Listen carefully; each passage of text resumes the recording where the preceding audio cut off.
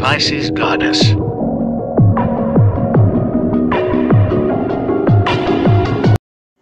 Good morning, everyone. Today we're going to talk about how people that have addictive behaviors, they're lying, how they devastate everything that's in their life, people that's involved with them, they never go far. It's always a revolving cycle and over again.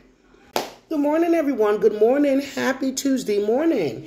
If it's the first time you're viewing my channel, don't forget to hit the like button, comment, and subscribe. This morning, we just want to basically talk about how things get exposed about people. A lot of times, you know how the old saying go, a zebra can't change its stripes. So I don't care how much you try to sit there and color that zebra with other kind of paint. Soon in due time, the stripe's going to reappear, okay? And whether if you get wet or whatever. Same thing with people with addictive patterns in behavior.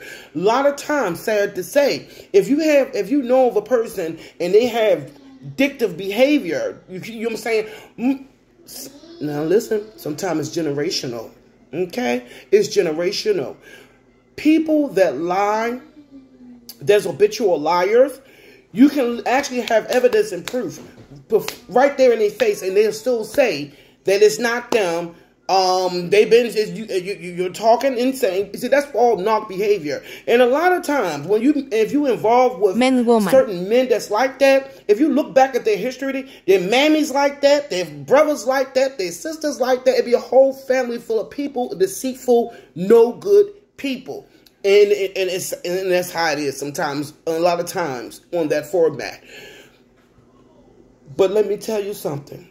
You got another kind of sickness that you can even put your hands on the Bible, asking God to take your relative if you're lying, and you're lying. That is a different type of abomination that you have coming for yourself if you're going to sit there and put your hands on the Holy Bible, God's book, even go as far as saying you wishing unaliveness for a relative, especially your own mother.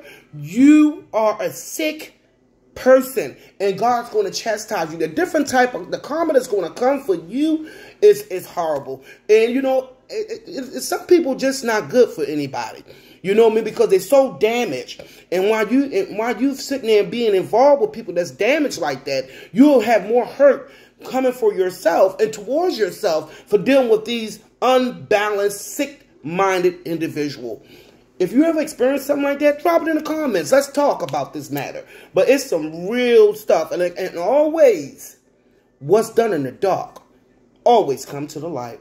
This is a short message. I'll talk to you soon. Don't forget to hit the like button, comment, and subscribe.